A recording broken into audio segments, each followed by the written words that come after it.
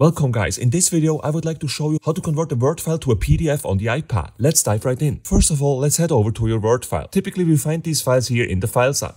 In my case, I can either open it up from here, or I can also open it up by swiping down with one finger from the middle, search for Files, and then open up the Files app from there. And we have our files on the iPad usually in one of these two places here on iCloud Drive, or simply here in the folder called On My iPad. I have my Word document right here, and now for us to turn that Word document into a PDF, here's what we have to do. First of all, we tap on our Word file. This will open it up. I simply have a list here with the states of the US. There's an ugly formatting error right here, as you've probably seen. That's not ideal, but doesn't really matter for this tutorial here. So once you opened up your Word document, what you're gonna do is you're going to tap on this share icon in the upper right corner of the screen.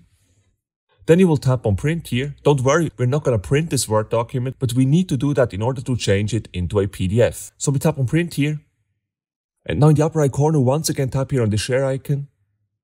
And up here under the name of your Word file, you can already recognize that it actually says PDF. So now all that is left for us to do is to simply save this file and we will have our PDF. So what we're going to do here is simply to tap on Save to Files. Then we have to decide on the location here on the iPad. I will just save it in the On My iPad folder, but you could also save it in the iCloud Drive folder if you want. And once that is set, in the upper right corner of the screen, simply tap on Save.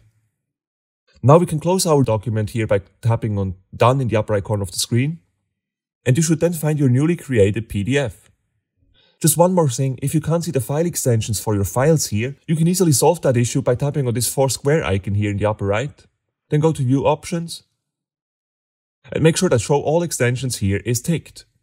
Once you've done that, you will always see the file extension for each file here in the Files app. This is actually very convenient because if you don't see that, there will be a lot of confusion. For example, now we turned a Word file into a PDF, but if you don't see the file extensions here in the Files app, you don't even know which file is which, because the name might be exactly the same, just the file extension is different. And that's all there is to it. If you enjoyed this video, please make sure to smash the like button and subscribe for more iPad tutorials.